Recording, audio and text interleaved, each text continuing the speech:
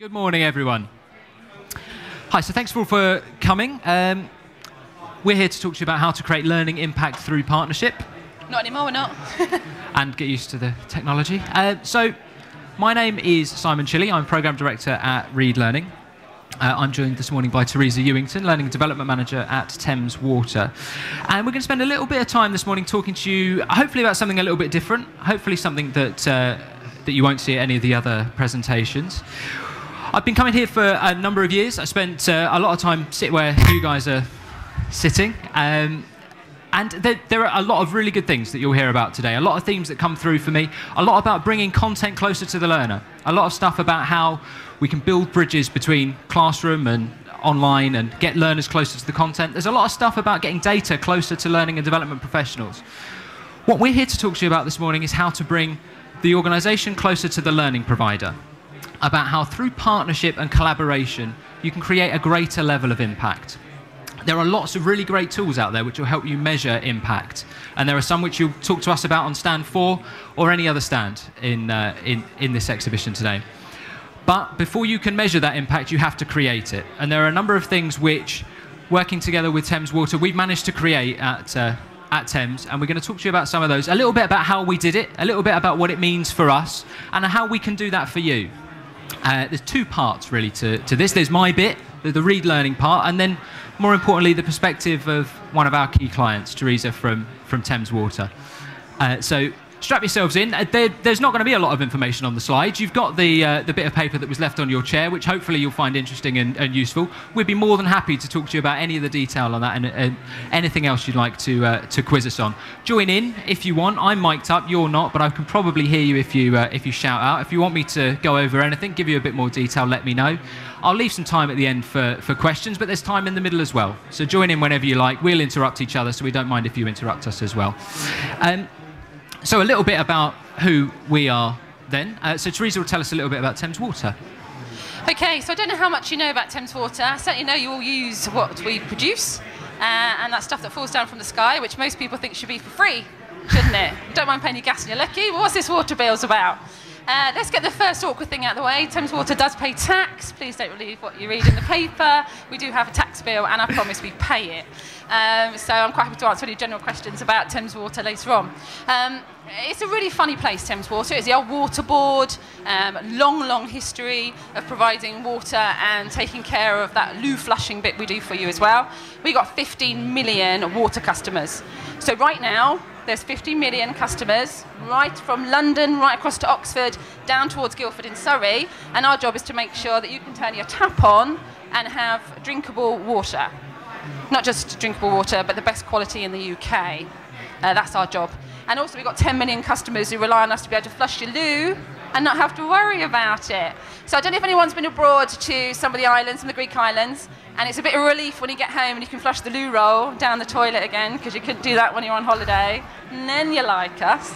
So it's a really funny company to work for, and I've been there for 2.5 years, okay?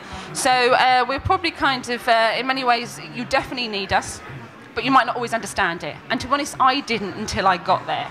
And I've come from a policing background. It's such a mishmash. There are people who've worked for Thames Water for 40 plus years, and their dad worked for us, and their granddad worked for us, and their son or their daughter's coming in as an apprentice. So we have got families that have been with us for generations. And then we have grads and apprentices, and we've got people coming in from other utility companies giving us a different perspective. So in my classroom, because I'm a real L&D person today, in my classroom is such a range of expectations. Before I even get onto the technology, I've got to land what happens in the room. Now, when I came into Thames Water, what that looked like was I got given a list, and I wonder if anyone's been in this place. Communication skills, presentation skills, time management skills, effective listening skills, and I walked into a shopping list, and I was like, oh, we got some work to do together, Thames Water.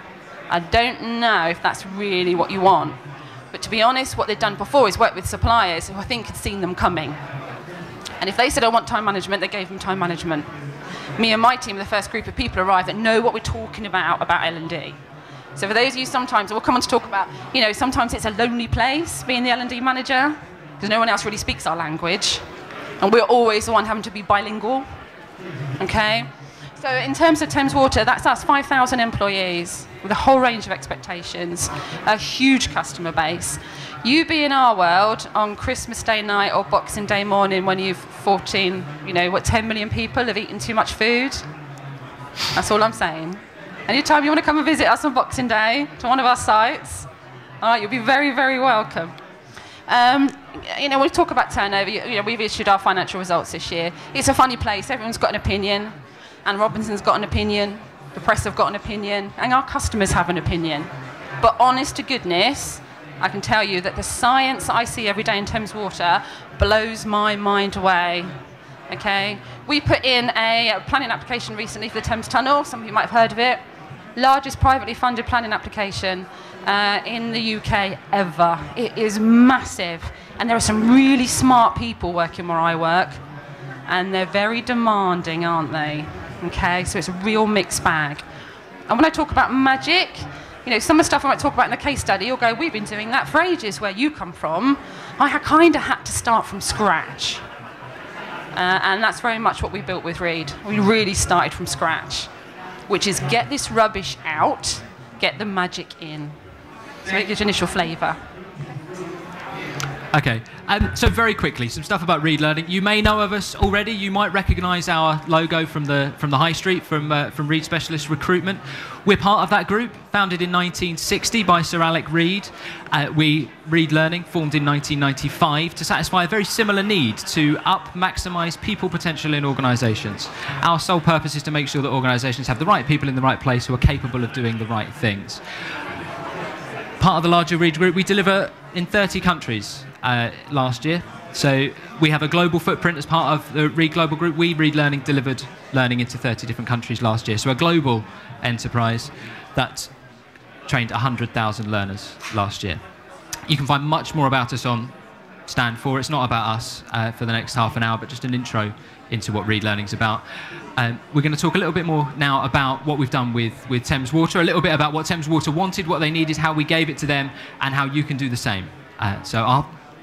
For some more on what the solo learning and development professional experience is. So I think you've got to be pretty nuts to get in our field of expertise, but I'm a kind of a nutty person and it fits me beautifully. But it's hard. It is hard. Because in terms of the skills to influence, I don't know about you, but I'm often the only one who can see things right across the business. Everyone I kind of interact with is very responsible for their part of a business. My job, if I get it right, is to see the whole bit. That is hard some days.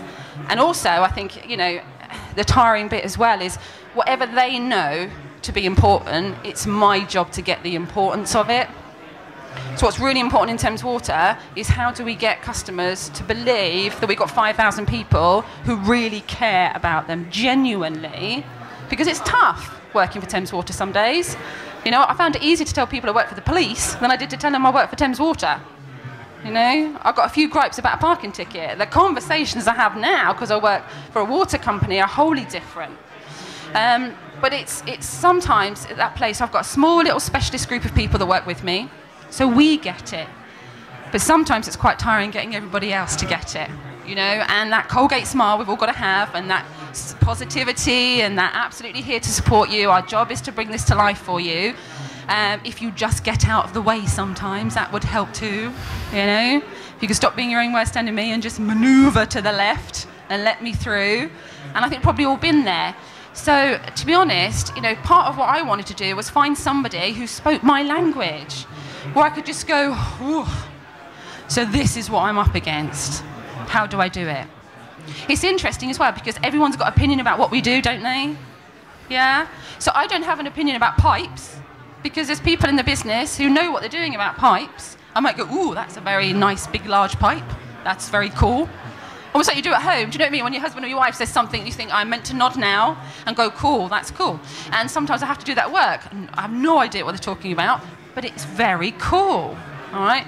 But I rarely get that back when I'm talking about what we want to create and how it's going to be, and I'm like this and enthusiastic and passionate, and every so often they look back and go, okay, what are you talking about, So that's what I mean about sometimes it's quite a lonely place to be, and sometimes you need to go and find a friend, But you don't always want a friend that agrees with what you say, okay? I actually wanted to find a bit of a sparring partner, because there's only me, and then there's the team I manage.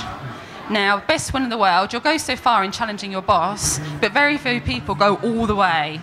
And I needed to find someone that will go all the way and say, are you sure? Have you thought about, what about this? Because there's no way I think I've got all the answers. I know there's a nugget there somewhere, but I wanted to find someone that would help me take it all the way through. You know? Plus, I knew that to get this to work in Thames Water, I kind of had to plant my feet in concrete and be brave.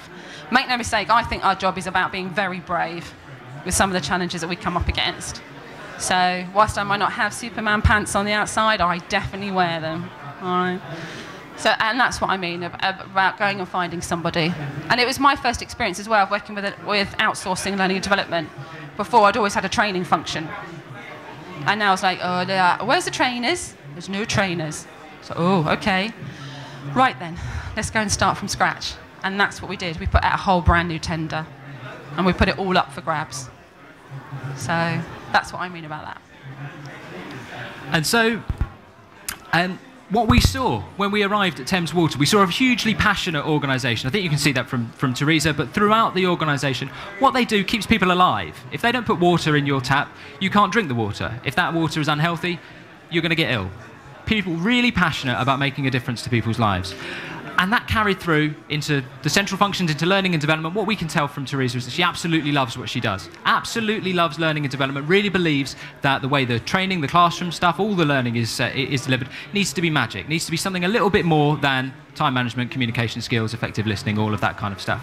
So we set about a journey to understand what that looks like. What does that mean? When someone says, yeah, create me magic, sure. I mean, everyone wants magic, but it means something different to everyone else. So we followed a process that we have, a model that we use, a way that we engage with customers. And a lot of these words will be extremely familiar to you, and you'll probably think, yeah, of course, we do exactly the same thing all the time anyway, and of course you do. But it's worth having. It's worth knowing what you're doing. It's worth knowing why you're doing it. So step one, listen. Listen probably is understand, probably not just about asking questions and getting the right answers back, though that's a huge part of what we do. It's about getting under the skin of the business, spending time out on a sewage treatment works for Thames Water, finding out what the people there do for a living.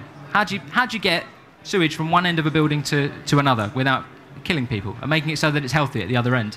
I don't know that. I didn't know that before I started. I probably still don't really know, but I've got a sense that it's really important to the people who do that job. And I know the kinds of things that those people need to do in order to do their job better. They do need to manage their time. They do need to communicate more effectively. Sometimes even need to manage a project, but they do it differently. They do it their way. So we listen, we understand. This whole bit is about partnership. That's about collaboration, that's about working together to common goals, that's about mutual accountability for the outcomes of what we do. That's not about saying, tell me what courses you want and I'll deliver you some courses, and then if you get 12 people in the room rather than 10, we'll call that a win.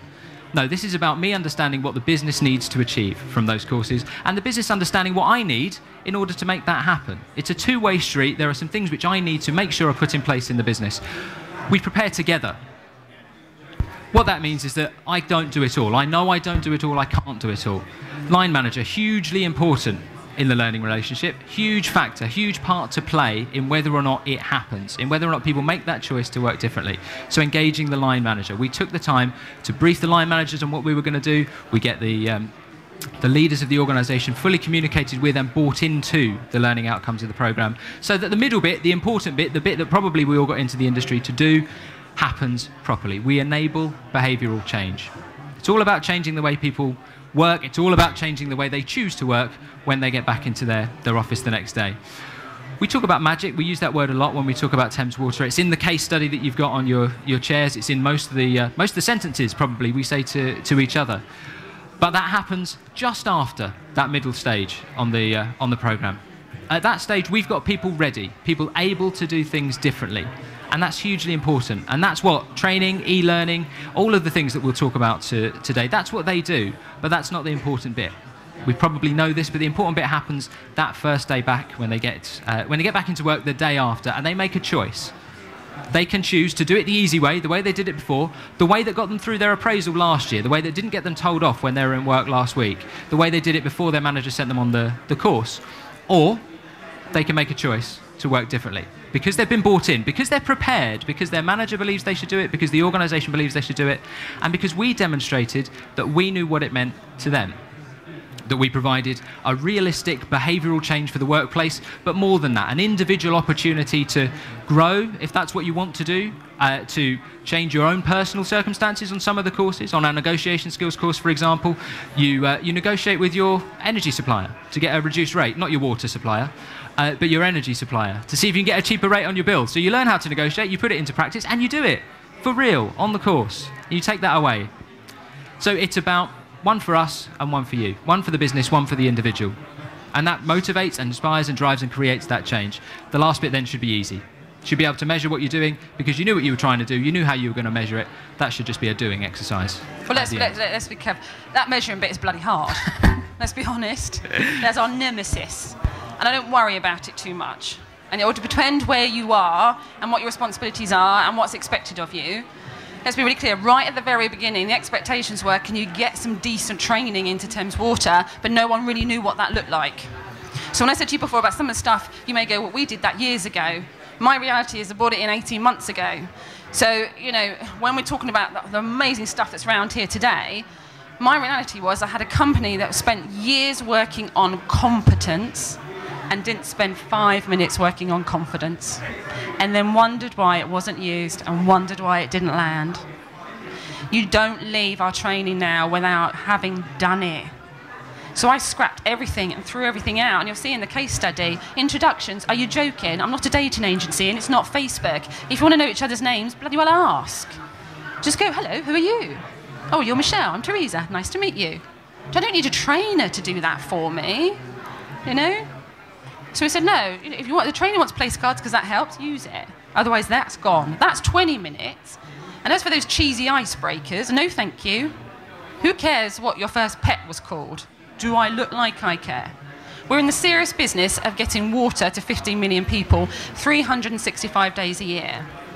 Okay? We're also responsible for taking care of the next 100 years of the network in London. If you think I've got 20 minutes to spend on finding out what your kid is called, your pet is called, you know, what you like to do on a Saturday, then dream on, because my world is far more serious than that. So yes, there's games, but they're cleverer. And yes, there's challenges, but they're smarter. But the biggest trick as well is, I'll give you, for instance, I sat down with someone senior in the business about 10 minutes into the organisation, and I said, right, so we've got customer agents who are effectively on a 999 call centre. If you've got water shooting out of a road and you phone us up, you go to our emergency contact centre, or if you've got sewage pumping up through your bath, we're no different to the police or the emergency services in that respect. You know, you give us a call. But the reality is that we are training those people to answer the call like you were calling up about your bill. That is nuts. So I said, right, if this right now is you're teaching them by PowerPoint in a room, boring them to death for 7 hours and then wondering why nothing changes, and this is I find a property, somewhere on a sewage treatment works, and I fill it full of poo, and I have photos literally swishing around, clothes, kiddies' toys, where's Thames Water right now? And they went, oh, my Lord, we're here, we're here, we're here. And I didn't believe them. Because our job is not to believe it sometimes, I think. It's to go, well, you might think you're there, but my job is to push you over here. And that's what part of what we were doing in Thames was to go, well, hang on a minute, I won't frighten the life out of you yet and flood somewhere with poo, but I'm not leaving you in a room with a bunch of PowerPoint slides hoping to goodness, with my fingers crossed on my back, that it's going to make any difference to the performance of the business. So when I say about being brave, about us being brave, that's that kind of stuff I meant. You know, when we have prepared together, I don't tell the business everything we're doing. I smile at it and tell everything's under control, and we sneakily go off in a room and we work up a cunning plan, and we quietly bring it in. And that's what we've been doing for 18 months, is just quietly bringing it in. And every time I have my appraisal, I'm going, it's going great. Here's some feedback, everything's fine. Here's some more things and some more things. And bit by bit by bit, the products have been speaking for itself. And you know, every so often you go home and you wait till you're away from the office and you're like, yes, I won today, I really won today. You know, there's been those days as well. Don't get me wrong, there's days I've gone home going, am I going to pull this off? You know, I'll come back tomorrow and keep going. But I have to tell you, there have been times I've gone home and gone, yeah, we're getting there, definitely. So yes, there's this model. Of course, there's a model. There's always a blooming model. But in reality, clever conversations, challenging each other and agreeing what you'll reveal and what you'll keep hidden behind your back pocket until we're ready to reveal it, you know.